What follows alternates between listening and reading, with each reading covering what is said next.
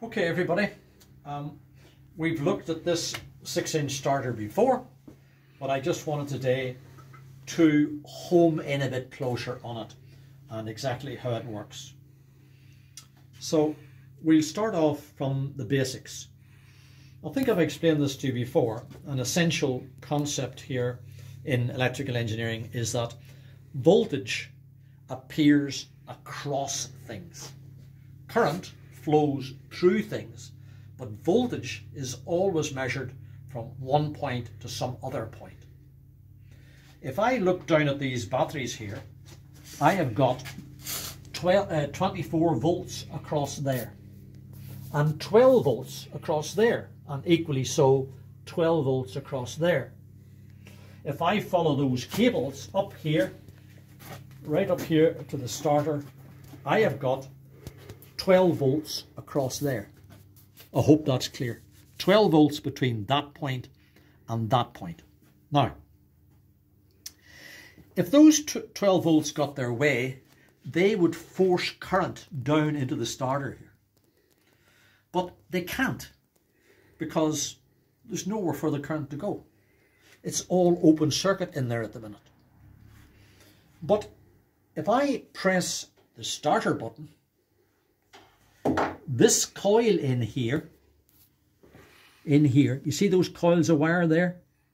Those coils in there become energized, and that little coil in there has got an iron core in it. It becomes magnetized.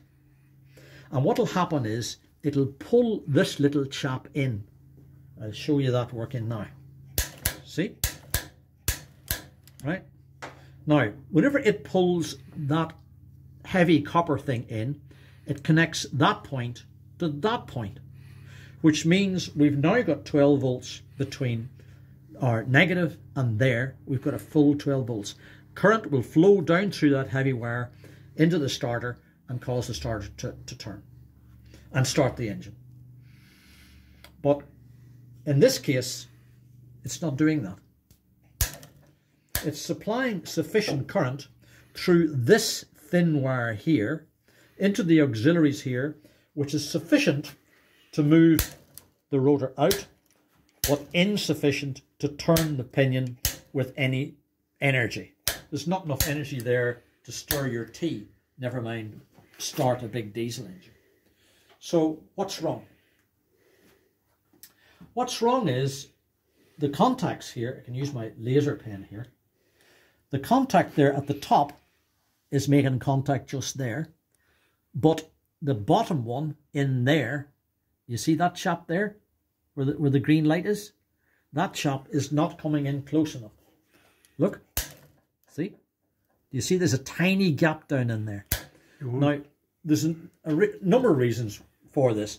Possibly this coil here has just got tired with age, or this needs adjusting here. But if you're out at sea and your starter's displaying this this fault, how can you get away? How can you get your engine started? Well, it's another one of my get me home tricks. If I press the button, right, and simply get a heavy screwdriver and push on there like that, you'll see the engine will start. Because I've completed this circuit here, the full current is coming in here to the main windings, and that's causing the pinion to spin energetically. You can see that again now.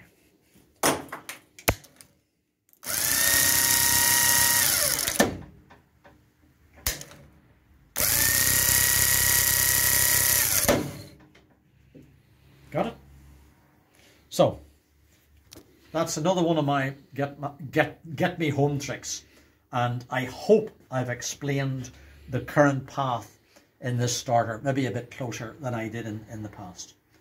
So I thought I'd finish with this video, but I've decided that I haven't really done it justice. There's still more detail. What it boils down to is whenever I push the button, the coil in here, as I've explained, pulls in that switch. This switch here is designed in such a way that the top part makes contact before the bottom part.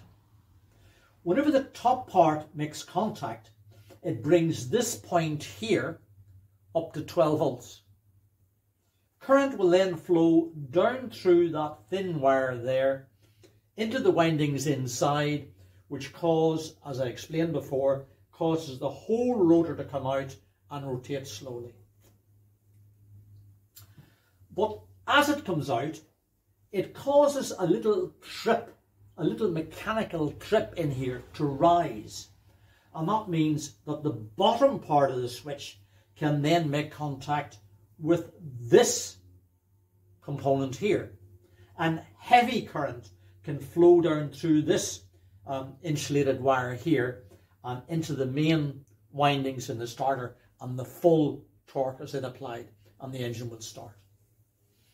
It's quite difficult to show you that little trip in there because it's hard to pick it up with the camera, but you'll have to believe me. It's just whenever the trip is moving forward, there's a there's a disc on the rotor, and as the disc comes forward on the rotor, it just causes the trip to lift up, and that brings on the full current. Now, whenever the full current comes on, the current flows through all the windings and appears out here at the bottom. So, under normal circumstances, whenever the starter is running, that point there at the bottom will also be at 12 volts. So if it's not at 12 volts, you've got a bad connection there. Now, there is quite a cluster of wee copper plates and screws and things in there, and it does give bother. It can become, it refuses to conduct electricity. So once the rotor has moved forward, this point here, that big plate there, becomes live. That comes up to 12 volts. And that supplies not only the main windings in there as I described, but also the brushes. It supplies the brushes and current flows into the armature.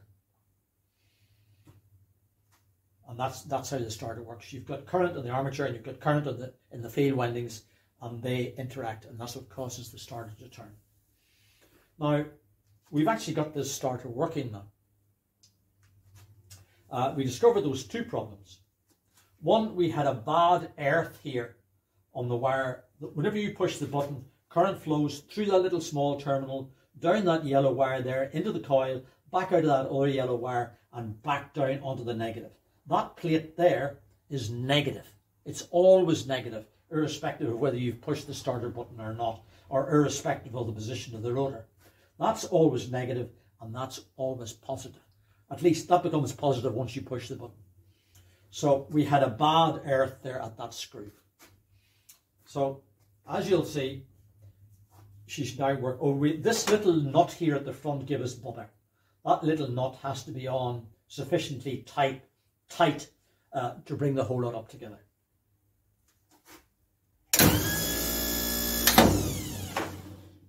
As we say here in Ireland, it takes the old dog for the hard road. It takes the old dog for the hard road. Thank you so much.